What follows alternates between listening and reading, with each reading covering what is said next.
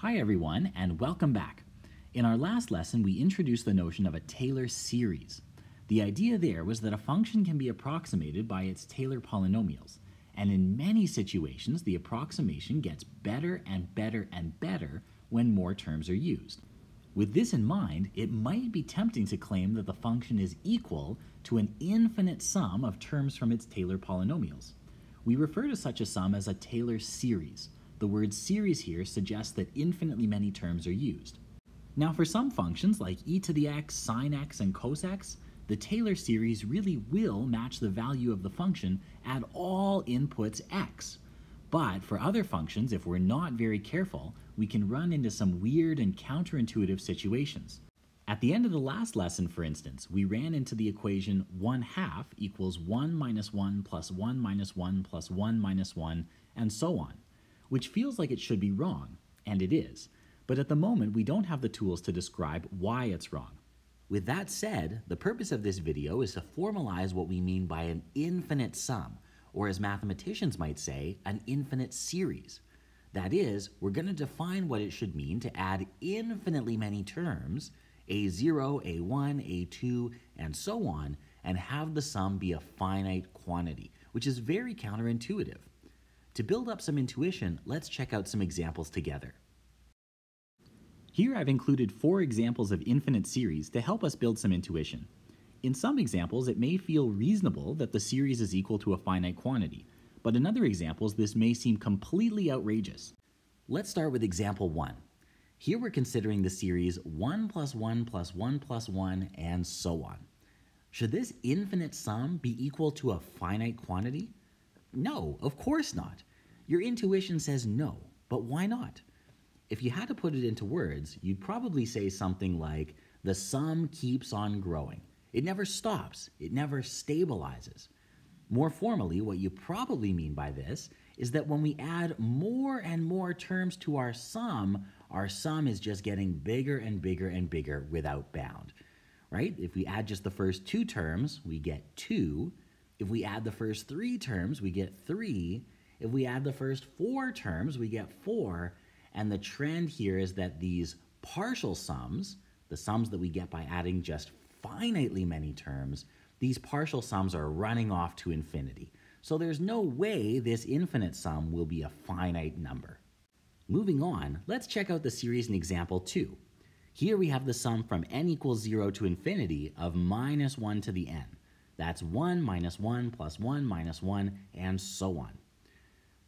I wonder, should this infinite sum be equal to a finite quantity? Well, here it might be a little less obvious, but perhaps we can use the same line of reasoning that we used in example 1. If we add the first 2 terms in our series, we get a value of 0. If we add the first 3 terms, we get a value of 1. If we add the first 4 terms, we get a value of 0 again, and so on. You can see that when we add more and more terms, our partial sums are always going to alternate between 0 and 1. Okay, now in the first example, the partial sums kept growing, and the series was not equal to a finite quantity. Here, the partial sums aren't growing. They're bounded, but still, they never settle on one particular finite number. So I think in this example as well, it makes sense to say that this series is not equal to a single finite quantity. What about example 3? Here we're adding up terms of the form 3 times 10 to the minus n, where n goes from 1 to infinity. This looks like it could be more complicated, but it's really not. Think about the numbers that you're adding up in terms of their decimal expansion. 0.3, 0.03, 0.003, and so on. That 10 to the minus n term is going to shift the decimal one place to the left every time. We ask our question once again. Is this infinite sum equal to a finite quantity? Well, you know the drill. We're going to see what happens when we add finitely many terms. If we add just the first 2 terms, we get 0.33. If we add the first 3 terms, we get 0.333. If we add the first 4 terms, we get 0.3333. I bet you can guess what happens when we add the first n terms. We're just going to have a string of n 3's. Now in this case, it seems like our partial sums really are approaching something that we can write down. they're getting closer and closer to 0.3 repeating, which is exactly what you get when you write out the decimal expansion of 1/3. So maybe it's believable that this crazy infinite sum is really just 1/3. I think our last example might be the most interesting. Here we're adding up powers of 1/2. 1/2 plus 1/4 plus 1/8 plus 1/16, and so on. Now, is this equal to a finite quantity? I can tell that my terms are getting smaller and smaller and smaller. So when I add more terms, the sum is growing less quickly, but still it does continue to grow. Is it growing like in example 1, where it just blows up to infinity? Or is it growing like in example 3, where it ends up approaching some finite quantity? To figure this out, we're going to look at our partial sums. If we add just the first 2 terms, we get a value of 3/4. If we add the first 3 terms, we get a value of 7/8. If we add the first 4 terms, we get a value of 15/16. If you continue this process, you'll see that these partial sums are always less than 1, but you can basically get as close to 1 as you want by adding more and more terms to the sum. So maybe it's believable that the sum of the terms in this infinite series is actually equal to 1. It turns out that it is, and we'll soon see a mathematically rigorous reason for why this is the case. But for now, you can think about this in terms of the following cute analogy. Suppose that you have a cake, one whole cake. You give half the cake to your friend. Of the remaining half, you give a quarter to another friend. Of the remaining quarter, you give an eighth to another friend. Of the remaining eighth, you give a 16th to another friend, and so on. You give smaller and smaller pieces of cake to your infinitely many friends. Well, if you add up those infinitely many pieces of cake, you still end up with one whole cake. Pretty cool, huh? Now, hopefully we've had a chance to build some intuition through these examples. From what we've observed, it seems like we can decide whether or not one of these infinite series will approach a finite value by looking at the series' partial sums, the sums that we get by adding just 2 terms, 3 terms, 4 terms, or in general, n terms at a time. So let's go ahead and write down the formal definition of a partial sum, and then we'll write down the formal definition of what it means for a series to converge. Hopefully the examples on the last slide have given you a sense of what we mean by a partial sum of an infinite series. But we're going to write down the formal definition here just so we have it on the record. To start, let's suppose we have an infinite sequence of terms that we're trying to add. A0, A1, A2, and so on. For each non-negative integer n, we can define the nth partial sum to be the sum of the terms in our sequence up to an.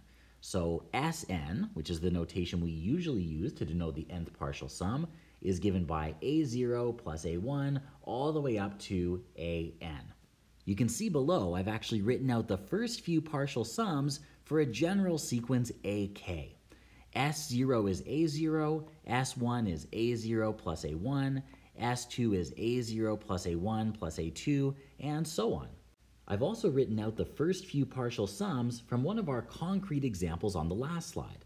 This is from the 4th example, where AK is 1 over 2 to the k. Here, k starts from 1, so we don't actually have a 0th partial sum. Our first is S1, which is 1/2. Our second is S2, which is 3/4. Our third is S3, which is 7/8. And here's the expression for the nth partial sum, Sn. If you follow the trend here, you may be able to see that Sn is really 2 to the n minus 1 divided by 2 to the n. Okay, here's the big takeaway from this lesson, the definition of what it means for an infinite series to be equal to a finite value. Suppose that I hand you some infinite sequence, A0, A1, A2, and so on, that I want to add up in an infinite series. If it's the case that the partial sums Sn approach some finite real number s, that is, the limit as n goes to infinity of Sn is equal to s, then we'll say that s is equal to the value of this infinite series, and we'll say that the infinite series converges to s. If instead this sequence of partial sums, S0, S1, S2, and so on, tends to plus or minus infinity, or this limit doesn't even exist, like in example 2 a couple slides ago, then we'll simply say that this series diverges. Let's wrap up this video by applying our brand new definition to one of our previous examples, the sum from k equals 1 to infinity of 1 over 2 to the k. Earlier in this lesson, we used intuition to argue that the sum of this series could be 1. Is this consistent with what our new definition is telling us? The definition says that we can understand the convergence of our series by looking at the limit of its partial sums Sn.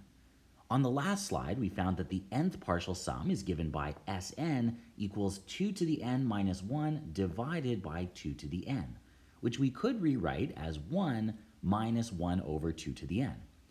Now, when n tends to infinity, this term is going to tend to 0, pulling the entire expression to 1. But if our partial sums are approaching a value of 1, then according to this definition, 1 is the sum of our series. So this series is convergent and it has a value of 1, just as we suspected. Let's check out another example together in the next video.